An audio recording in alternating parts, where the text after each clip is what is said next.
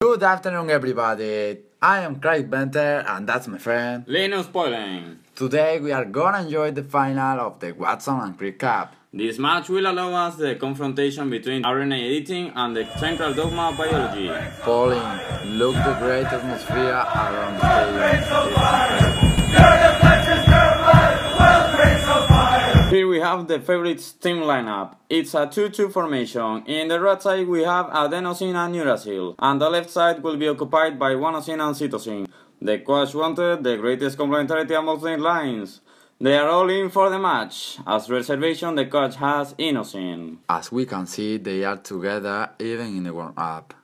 The first couple here is cytosine in black and guanosine in orange. The second couple is adenosine in white and uracil in grey. Well, Pauline, what do you think about the mister?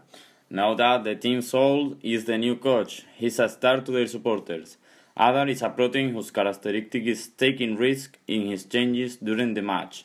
He is distinguished by his RNA editing, however, it's not successful all the time. The match has just started, the production process is over and they're conformed as a protein now. The recognizing domain starts playing the ball, or it passes to one of the regulators that quickly associated with its homologous, which passes the ball to the catalytic domain. Oh my god, this domain makes a great shot and goal, oh my god! Amazing shoot! The players achieve their goal, everything goes correctly. Adar has done a controversial change just before the production. He calls inosine, who was warming up in the sideline.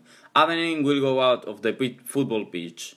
Inosine is going to decrease the team's chemistry as it is recognized as guanosine. Now the biology central dogma team is playing the ball, but the attack ends quickly. What a great defense action! The change has been very effective. It changed the protein function correctly.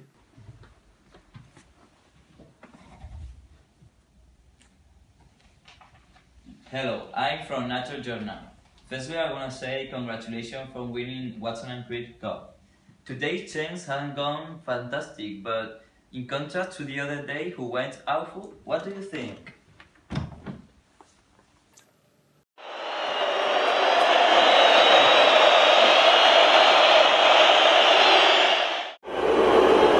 The other day, it went badly because it affected a region on the messenger RNA that modified the protein structure and it couldn't work correctly. But we have to know that modification of RNA could be in coding or not coding, and in both conditions could have or not consequences.